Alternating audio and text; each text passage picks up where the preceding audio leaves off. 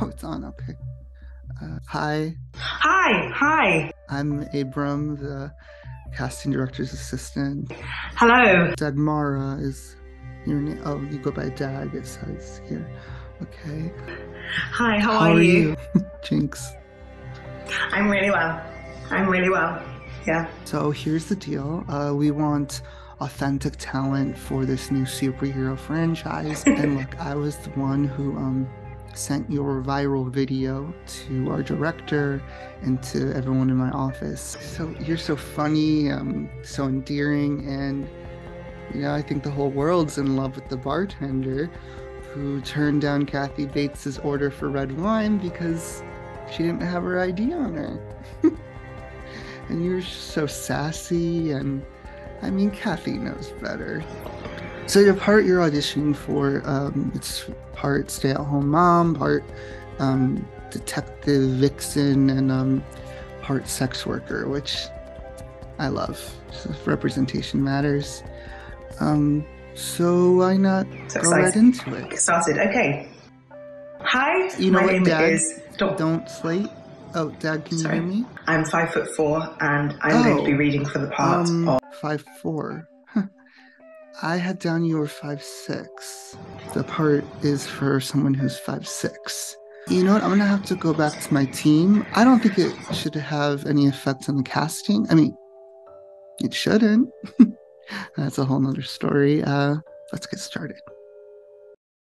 Dag, like Madonna, is one in a million. Like many actors born with star power in their veins, this triple threat was discovered through a viral video and thrust into the world of fame. Dag is the infamous bartender who denied Kathy Bates service at a dive bar for forgetting her ID, and the rest is history. Dag's superhero blockbuster franchise, Tapioca Rising and the Stallions of Florichotes, are some of the top-grossing films of all time. Little do most civilians know, Dag would not be where she is today if it weren't for a casting assistant who wouldn't take no for an answer. When I was in that Zoom room, when I first met Dagmara, who you all know as Dag, I never imagined we'd be shattering a glass ceiling when it comes to the representation of shorter actors, especially with Dag being 5'4", for a part that was actually 5'6". This franchise, Tapioca Rising and the Stallions of Florichotes, would not be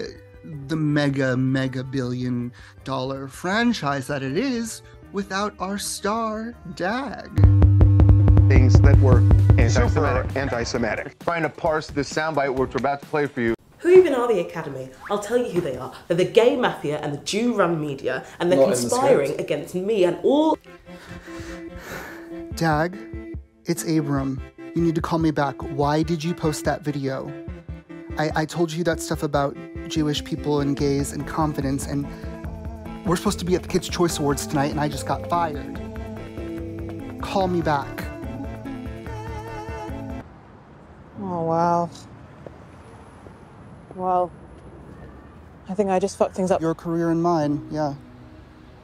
Yeah. Well, I paid that stylist $500 so I could wear this Bob Mackie original so I could go to the Kids' Choice Awards and get booed off the red carpet by a bunch of 12-year-olds. Everything was perfect, and I ruined it. What is that? Why did I do that? It's partly me.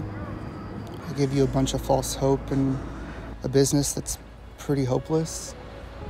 Well, at least we have this. And that cocaine Ezra Miller sold us at the Met Gala. Well, it's probably laced with something. Somehow I knew. You did? I thought you were just waiting for a rainy day. I did a little bit in my car earlier. I don't know, I feel like it's you and me who have to change. Probably Ezra too. Although I should focus on me. And you. I love you. I still think your viral video with Kathy Bates is one of the funniest fucking things I've ever seen.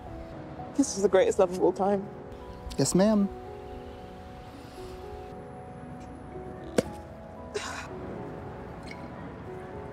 To us. I'm actually kind of coked up, so I'm not gonna drink any, but yeah. To us.